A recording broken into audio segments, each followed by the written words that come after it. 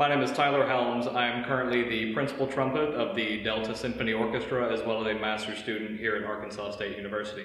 Today I'll be talking to you about the trumpet. And so this is the B-flat trumpet. It's most commonly used in most bands that you'll see in high school or college.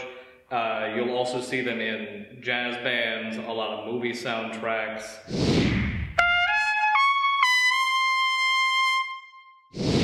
That is the B-flat trumpet. You'll also hear them in, wind ensembles with a big section of trumpets rather than just two or three of us playing something like Holst's First Suite.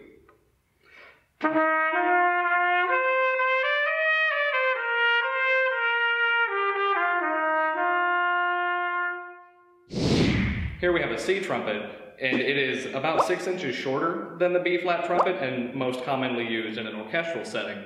And you can hear it often in Gustav Mahler's Fifth Symphony.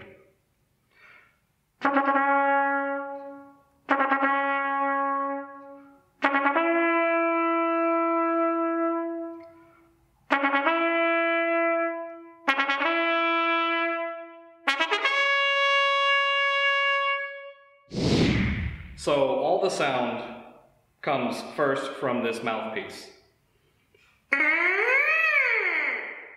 We make that sound by putting our top lip ever so slightly over our bottom lip and making a buzzing noise.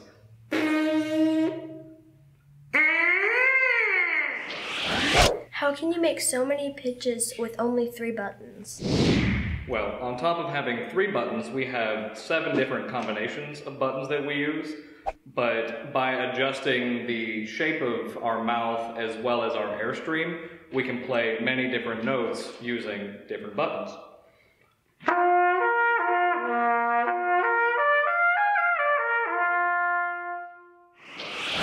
Is playing in an orchestra different from playing in a band? Playing in an orchestra is very different from playing in a band.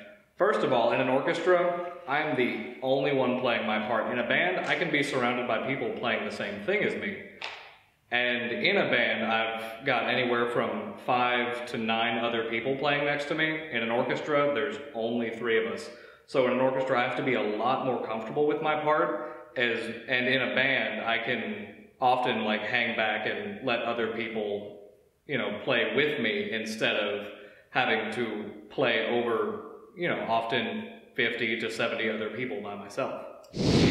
So there used to be a time when trumpets didn't even have valves. They just had a long piece of tubing, and that's actually why we have it wrapped up, because this is about 4.5 feet of metal, and nobody wants to hold an instrument that goes way out in front of you like that, so they wrap it up like this to make it nice and easy to hold.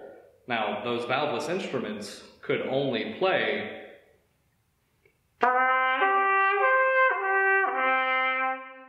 it would go higher than that, but they didn't have any kind of chromaticism that was easily accessible.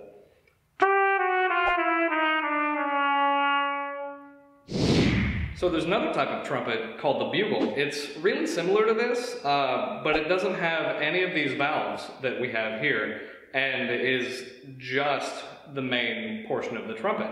And it's most commonly used in the military for bugle calls.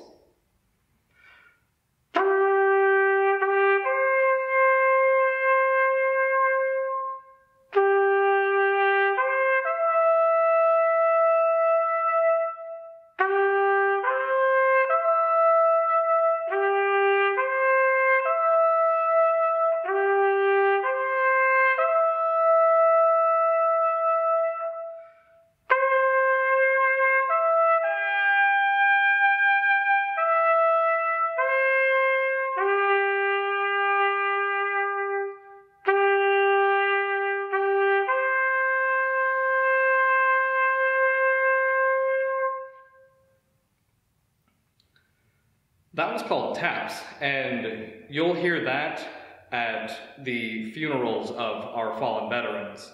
And it is an honor for a trumpet player to be called to play taps for these services.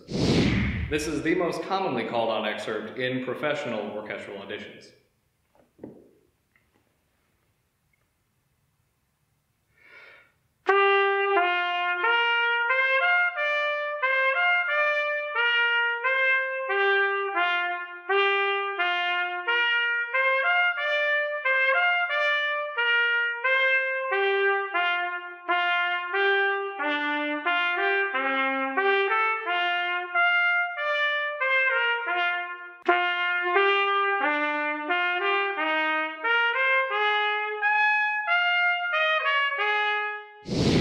So brass instruments, as stated in the name, are made mostly out of brass. This one in particular is plated in silver. It just makes it look better, a little more professional in my opinion. Most that you'll see in bands are silver, some are lacquered, and it's like a duller gold color, and they do often come in gold plating as well.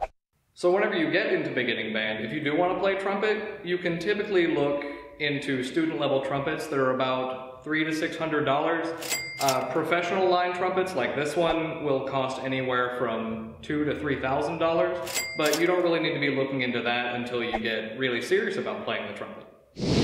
So the trumpet is the highest voice of the brass family, and they cover about 2 octaves in most bands and orchestras, although in jazz bands you'll sometimes see 3 or more octaves. And now I'll demonstrate my full range on the trumpet.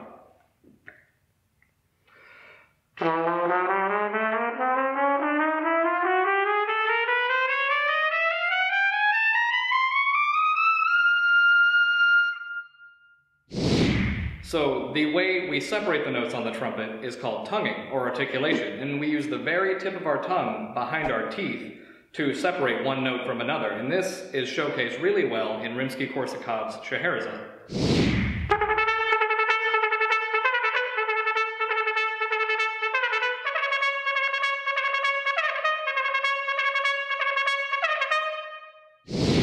So you've already heard me play very loud on the trumpet, but it also has a softer side, which is showcased in Mahler's 5th Symphony in a really lyrical solo.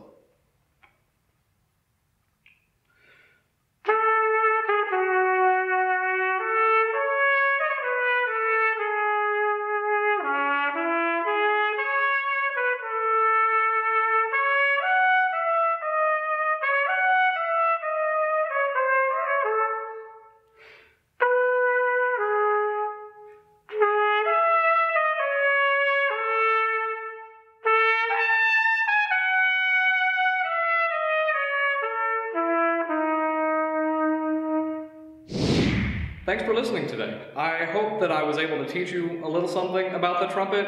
We hope to see you in the future whenever Delta Symphony has our next concert. I hope you enjoyed this video about the instruments of the orchestra. If you like this one, please check out our other videos and give us a like and subscribe to our channel.